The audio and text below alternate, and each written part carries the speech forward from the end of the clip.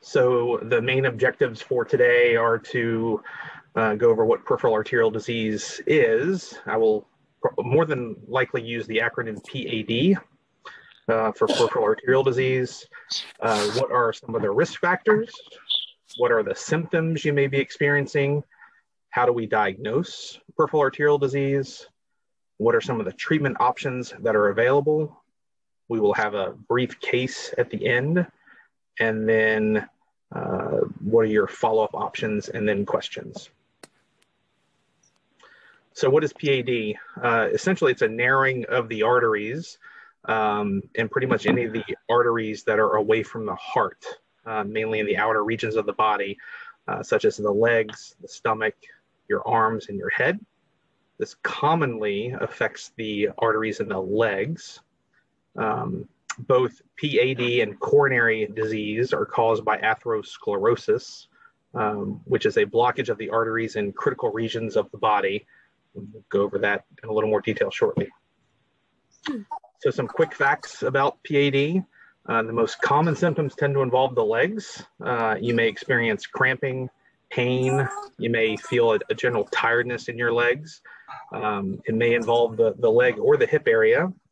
And often you develop these symptoms when you're walking or climbing stairs. They tend to resolve when you rest or stop whatever activity you are doing. And with continued activity, the symptoms return. These are often mistaken for something else, and thus are often, PAD is often undiagnosed. As a note, if you have peripheral arterial disease, you are at higher risk for coronary disease, heart attacks, and strokes.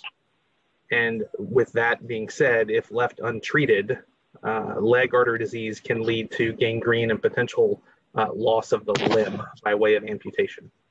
The bad news is that your risk of peripheral arterial disease, or PAD, increases with age. Unfortunately, there's nothing we can do about aging, but high blood pressure and high cholesterol are also risk factors, which are easily managed. Smoking is one of the most significant risk factors for PAD, and is very easily treated by stopping smoking. Diabetes is also a pretty significant risk factor, and we'll go over that in a little more detail shortly. Some good news, though, is that PAD is easily diagnosed. It is often controlled by following your physician's recommendations and leading a heart-healthy lifestyle. So you are often in charge of controlling your symptoms. In some cases can be treated without intervention or invasive therapies. Mainly that's by way of lifestyle changes and medications. So the tie between atherosclerosis and peripheral arterial disease is mainly it's a plaque buildup in your artery walls. And this plaque is a deposit of fat, cholesterol, and other harmful substances. And if it gets built up enough, it can often choke off or reduce the blood flow to that portion of the body. This then can become inflamed or angry, and sometimes may rupture, which leads to a blood clot that may completely block that artery. If that happens, you will often develop pain, significant color changes in the affected limb. I don't know what you will have difficulty walking. You may develop sores and ulcers that do not heal. If that blockage becomes 100% or total and left untreated, may often lead to gangrene or a loss of that limb by way of amputation. If this complete blockage occurs in one of the neck arteries or your carotid artery, it often leads to a stroke. So why is this important? Why are we talking about this today? PAD is dangerous because it may slow blood flow to the limbs, your organs, and your brain. And obviously without enough blood flow, those target areas may suffer damage. And without certain treatment and specific treatment, these areas may get infected or die, and as mentioned before, may lead to amputation and or death. And thus PAD is potentially life-threatening, but with proper prevention, proper care, and proper diagnosis can often be reversed. So how is this connected to the heart? They sort of go both ways. If you have coronary disease, you are at higher risk for peripheral arterial disease, and vice versa. If you have leg artery disease or neck artery disease, you are at increased risk for coronary disease. They share several overlapping risk factors, mainly smoking, which is the highest risk factor, age, as we've talked about, high cholesterol, high blood pressure, being overweight or obese, being physically inactive, or having diabetes, all increase your risk for both. But you can control your risk. If you smoke, I urge you to stop. That is one of the number one risk factors for peripheral arterial disease, and you're at 4 times the risk of having a blockage in an artery outside of the heart versus those that do not smoke. If you have diabetes, the best way to control things is to have your blood sugars controlled. Diet, exercise, and medications, and mainly the goal is to get your A1C level less than 7%. If you have high blood pressure, again, medications, lifestyle changes. The problem with high blood pressure is it often has no symptoms, and thus is called the silent killer. High cholesterol is essential to preventing progression of leg artery disease, peripheral arterial disease, as well as controlling it if and when it's diagnosed. Obesity, being overweight, specifically having a BMI greater than 25 increases your risk, and the higher your BMI is, the higher you are at risk, the more you are at risk. And obviously there are many ways to reduce weight. Physical inactivity is a risk factor as well, but easily controlled by simply getting out and moving. Some of that is weather dependent, I understand, but gyms are open and getting moving in general helps. There are also supervised exercise programs through physical therapy that are often part of the treatment for both peripheral arterial disease and coronary artery disease. Yeah. We worked out a process. I mean, might not be privy to that. So this is a pictorial that just sort of groups everything we've already talked about. So peripheral arterial disease affects about 8.5 million Americans over the age of 40. Those who are most at risk, African Americans, are 3 times more likely to have a positive screen for peripheral arterial disease as opposed to their non-Hispanic white counterparts. Those with diabetes and those that smoke, as mentioned, are 4 times higher risk for developing peripheral arterial disease than those that do not smoke. So what are some of the symptoms you may be experiencing as a manifestation of peripheral arterial disease? Muscle cramping, namely in your hips, thighs, and calves. This tends to come on with exertion, such as walking, stairs, or exercising, and tends to go away with rest. And with continued activity, these symptoms return. Some patients have no symptoms at all. You may often get leg pain that simply just does not go away. You may get ulcers or wounds that do not heal. The temperature changes in your legs and feet may feel colder. You may have poor nail growth or discolored nails, a yellowing of the nails. Specifically in men with diabetes, erectile dysfunction may be the initial manifestation of peripheral arterial disease. Some may dismiss these symptoms as just a part of normal aging and blame it on arthritis, sciatica, nerve pain, and just general stiffness. And often diabetics may confuse this with neuropathy or a numbness in their legs and feet. How do we diagnose peripheral arterial disease? It clearly begins with talking to your physician, but a good physical exam by your physician. The best thing you can do if you are concerned or you have any of these risk factors is when you see your doctor to take off your shoes and your socks. We will discuss symptoms with you, and then your physician should do pulse checks, check your pulse in several areas, namely in the groin on both sides. Everybody mute, please. Everybody mute, please. In both of your feet, your arms, and in your neck. So once there is a concern for peripheral arterial disease, there are some testing options that your physician may order. The first one is often called the ankle brachial index, or ABI. This is a very simple test. It's inexpensive and only takes a couple of minutes and compares the blood pressure in your feet to that in your arms, which determines how well your blood is flowing to your feet. And if this is abnormal, often leads to more testing. such as an ultrasound or Doppler, often called a duplex, which uses sound waves to look at the arteries in your legs. It is non-invasive. It does not take very long, but accurately measures blood flow in your arteries and may indicate the presence of a blockage by the waveform.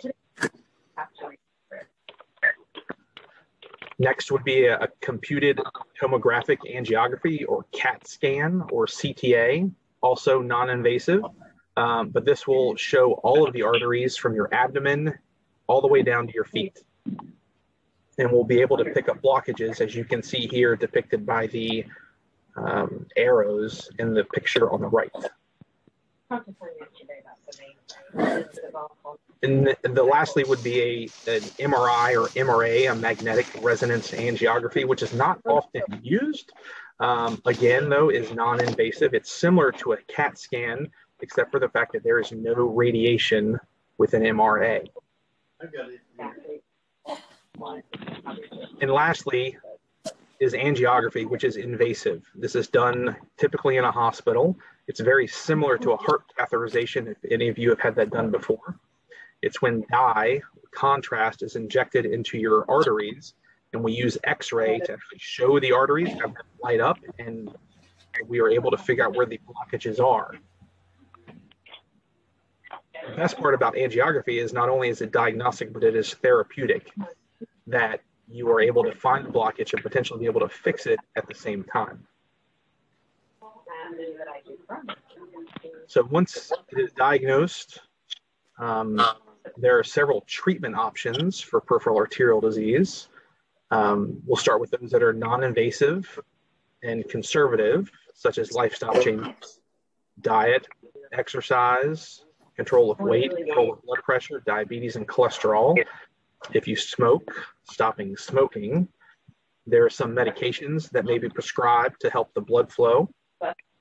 Physical therapy is often utilized as sort of a structured walking program to help improve blood flow and thus symptoms. There are invasive therapies, which would be next, and that would utilize things such as balloons and stents. And then lastly would be a surgical option with one of the vascular surgeons, which may often lead to bypass surgery or amputation if symptoms are severe enough. And obviously it is best to discuss which option is best for you with your physician. So now we'll go over a case of Ruby D. She's a 74-year-old white female who had complaints of pain in her calf, specifically in the back of her calf, when she was walking more than 50 feet. When she stopped walking, this began to affect her daily life.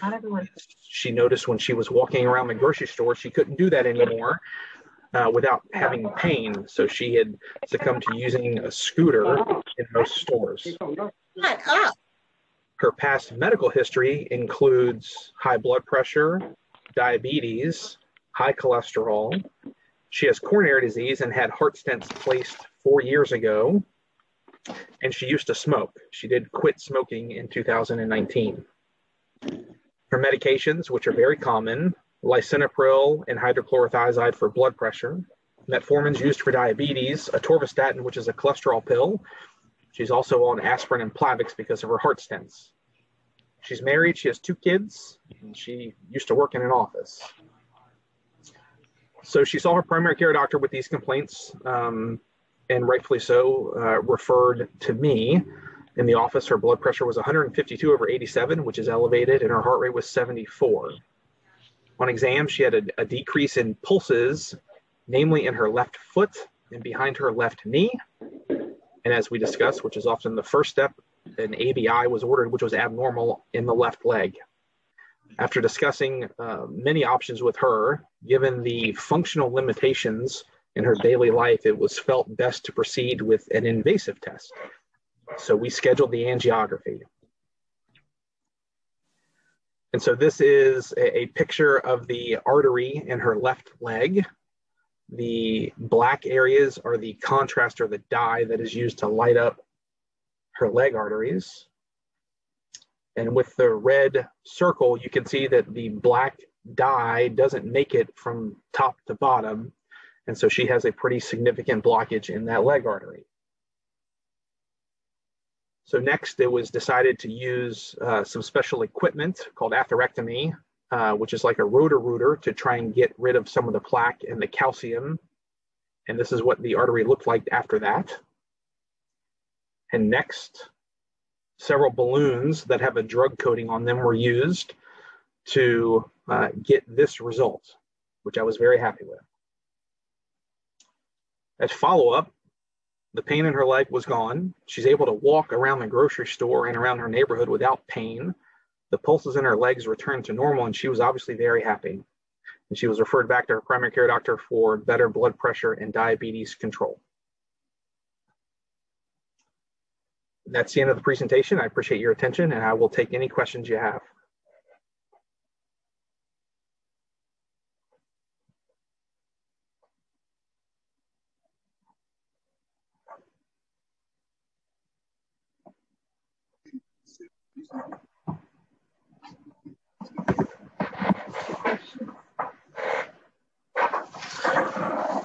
So I have two questions. One is, does PAD impact the abdominal area? It can, yes. This would often be manifested by abdominal pain, namely after eating, but you do have arteries that supply your stomach and your gut that can have the same buildup of plaque as other areas. Second question was, can leg and feet cramps at night be a symptom? Absolutely. If that is a concern, it should be brought up with your physician. But yes, cramps in the legs and the feet at night could be a symptom of a blockage in a leg artery.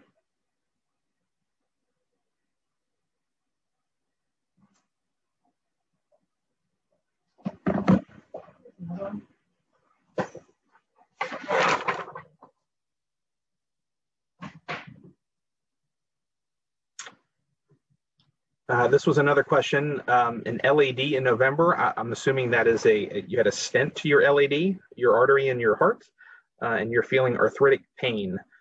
It could be a concern for peripheral arterial disease. It's something worth talking with your primary care doctor about. And if appropriate, looking to doing some testing to make sure you don't have blockages in your leg arteries.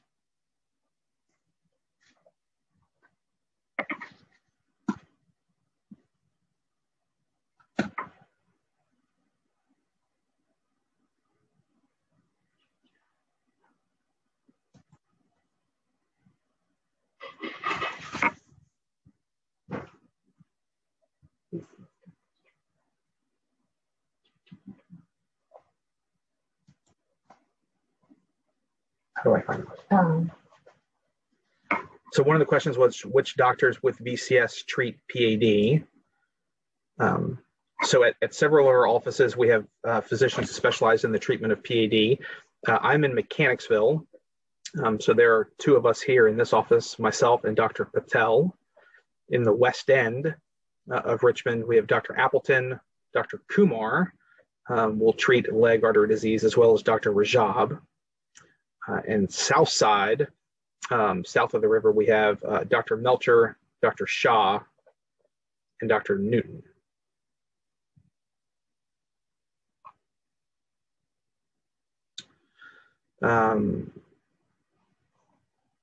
Yes, injectable, the question was the injectable drugs for high cholesterol, will that help?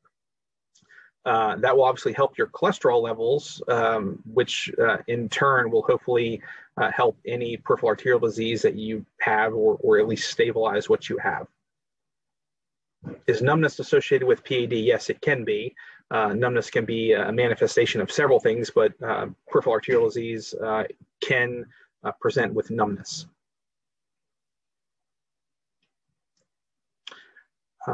Yes, all of the physicians at VCS can help coordinate with other doctors who have certain specialties and get any of you in to see anyone with a certain specialty.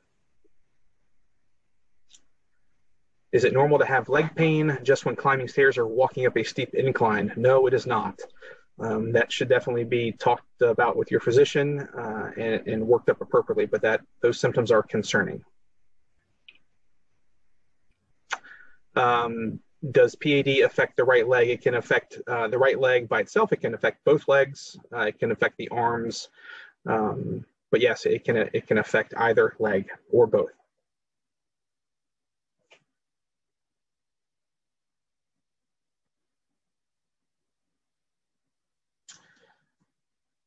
Yes, all of our offices are capable of conducting any of these tests, obviously with the exception of the invasive testing. Those are done in an outpatient hospital setting.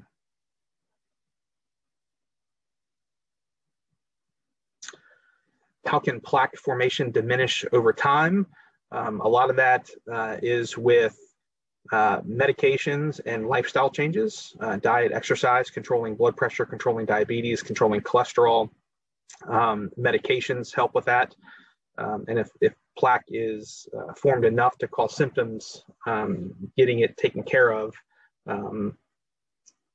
will help diminish symptoms, but also then you will more than likely be relegated to medicines to help prevent progression of the plaque that you have. Yes, PAD can affect your hands and your fingers. Not as common, but it can. Both sides or one side versus the other.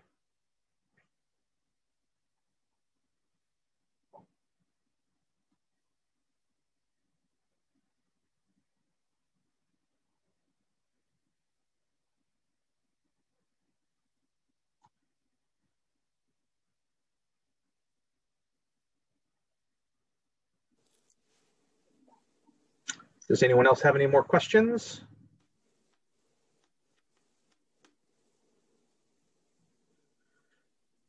One more question. Veganism is a diet that you're in now. Is there any one diet that is favorable over others?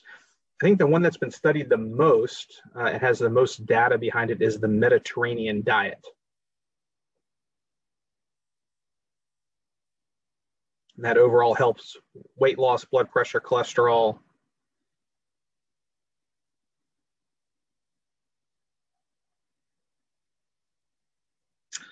One more question. I had a heart attack and a quadruple bypass 12 years ago. I'm on many drugs for heart and blood pressure, diabetes, and have developed PAD.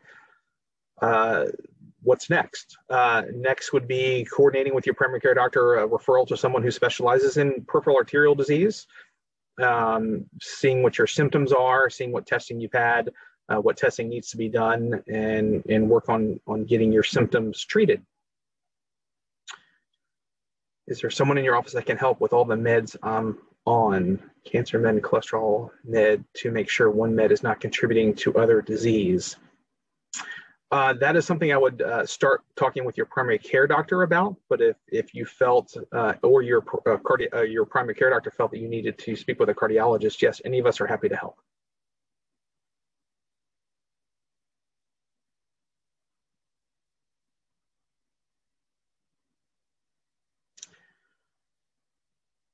What is more prominent evidence of peripheral arterial disease is the next question.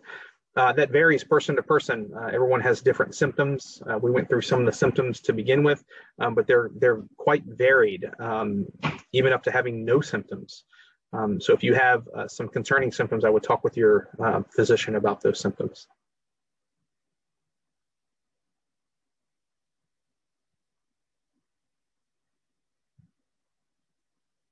All right, well, I think that is it. I appreciate your attention.